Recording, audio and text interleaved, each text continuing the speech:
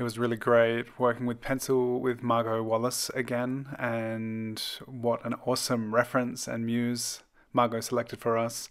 This is Peter Salmi, who I know from the Kenyo community on Instagram. He's son of Romano and is a wonderful artist, painter, and we've known each other for a couple of years on Instagram and Kenyo, and it's this is just such an awesome art community online. It's so nice to connect with each other, draw each other, and there's so much sharing and mutual appreciation and encouragement of each other's work and development.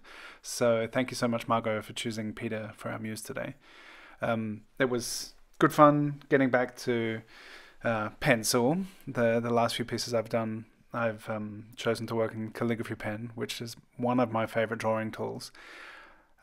So I tend to lean towards using that pen whenever I can, but I was like, Margot's just such an amazing graphite artist, and I was just like, okay, I'm cool. I'm gonna get the pencils out and sketch along with Margot. So thank you so much for the opportunity, and yeah, once again, it's 30 Faces, 30 Days. I would also like to let you know that February 2023, I'm going to be doing the 10-minute portrait challenge again. So I'm going to be doing daily 10-minute portrait live streams.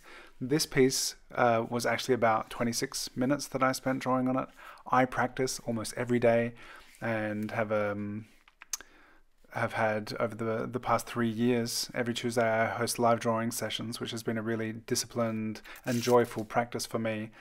And that has really been what has enabled me to be able to just get to it so quickly, so much practice, and I would encourage you all to come join. Every Tuesday we do that. And February, I'll be doing a daily live stream, 10-minute portraits. We're going to practice some quick portraits, and I'd love to have a bunch of you along for the ride. So make sure that you are subscribed and have the notifications set on, and we're going to have a great time drawing together.